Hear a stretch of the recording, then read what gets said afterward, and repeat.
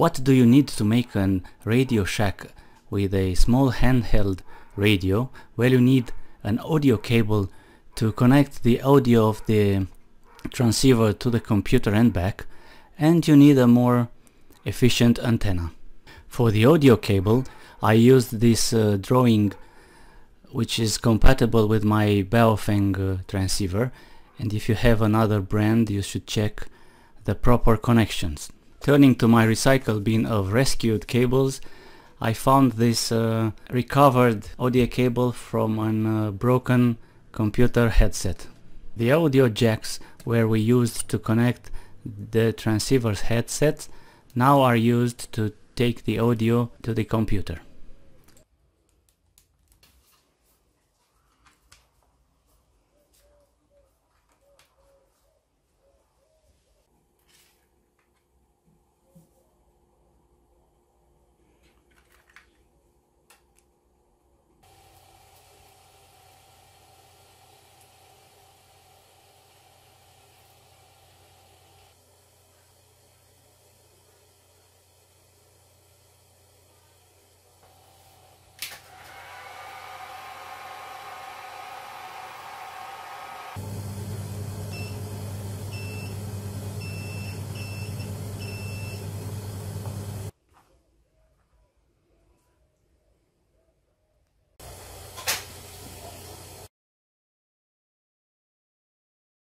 For the antenna, I am using a ground plane design, which is very simple to use and has good results.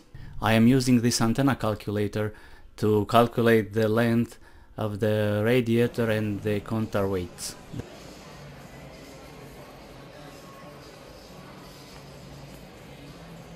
Then, making a visit to the local hardware store, I found this copper pipe 6 mm in diameter used for air conditioning.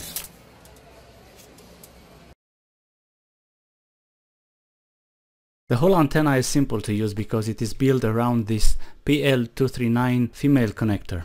This ground plane antenna is much more efficient than the original little stick because of the radiation pattern. The little stick's radiation pattern is much more like a globe in the open space, and close to the ground perhaps much like a mushroom. The GP's radiation pattern, on the other hand, it's much flat. It doesn't radiate upwards, and it concentrates the power much more on the horizontal, and that's the ideal case in the infinity of the universe. But if we take it close to the Mother Earth, perhaps the ideal pattern might look like this, and in reality perhaps it looks like this, but anyway, much better than the mushroom of the little stick.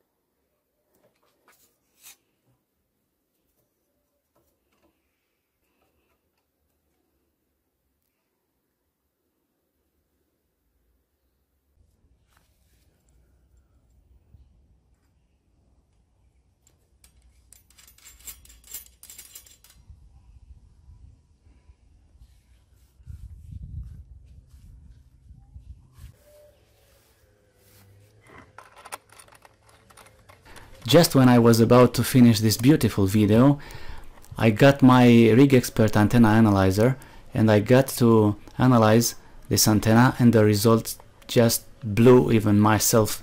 It was fantastic. The numbers speak for themselves, close to 1 SWR, and the impedance very close to 50 ohms. Now that the cable was done, I was trying to use a mobile app called APRS Droid, which communicates digitally on APRS frequency of the handheld transceiver. There are some settings that should be done with the transceiver, like Vox activation, which is voice activated transmission, because we are not capable to press the PTT when working with a computer or a telephone. I put the SQL setting to 1, which is the threshold at which the reception opens and you might hear something.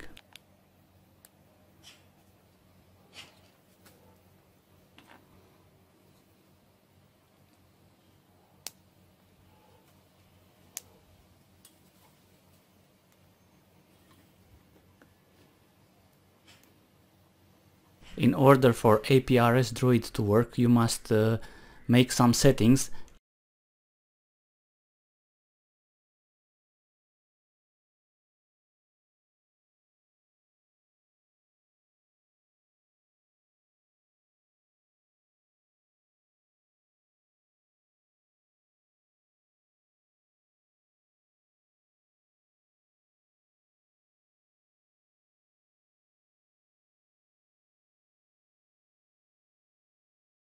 And there you have your first APRS transmission.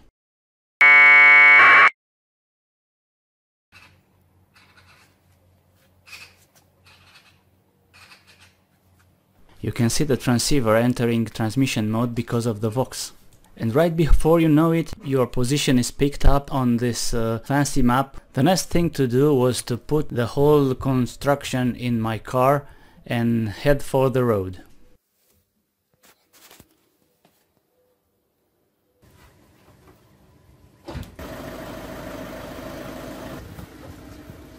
And this is my entire journey as it was tracked by other enthusiasts' APRS receivers.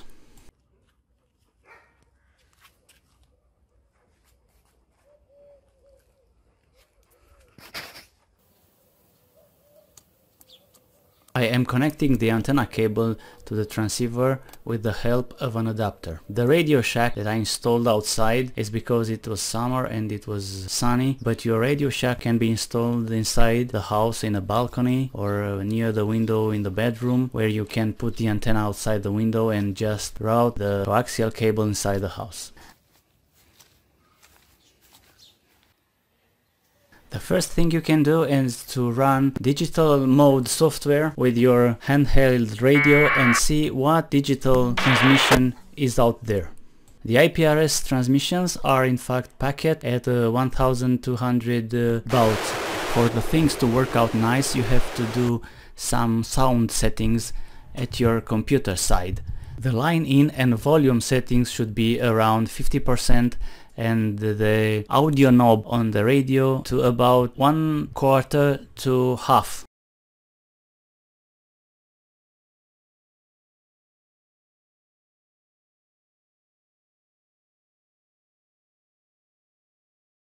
The APRS system in Europe is pretty developed, and it uses a standard frequency of 144.8 MHz.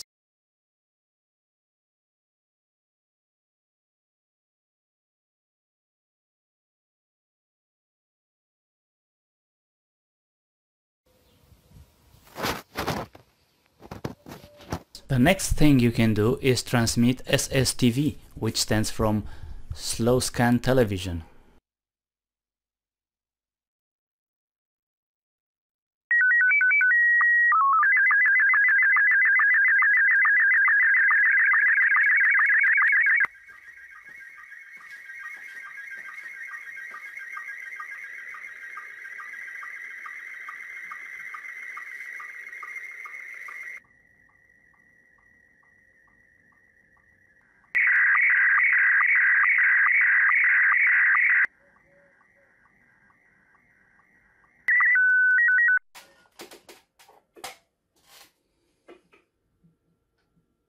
There are also mobile apps for SSTV, one for transmission and one for reception.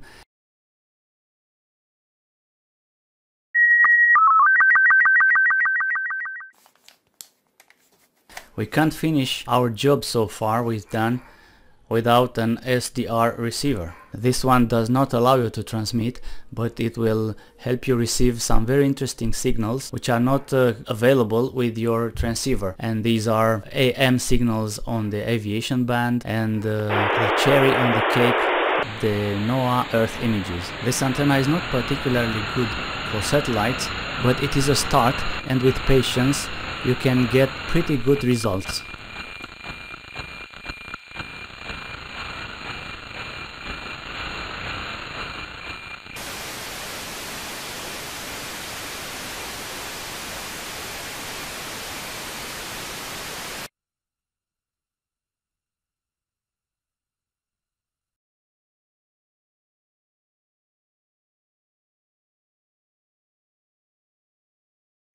No matter how big or small your Radio Shack is, one simple but hugely important thing you can do is to get your license. Not only it will allow you to transmit in the amateur bands, but also to exchange QSL cards, win prizes and diplomas. Go study, go to exam, and you will pass. It is meant to draw people into the hobby, not to scare them away. Make yourself proud to hear your call sign in the air.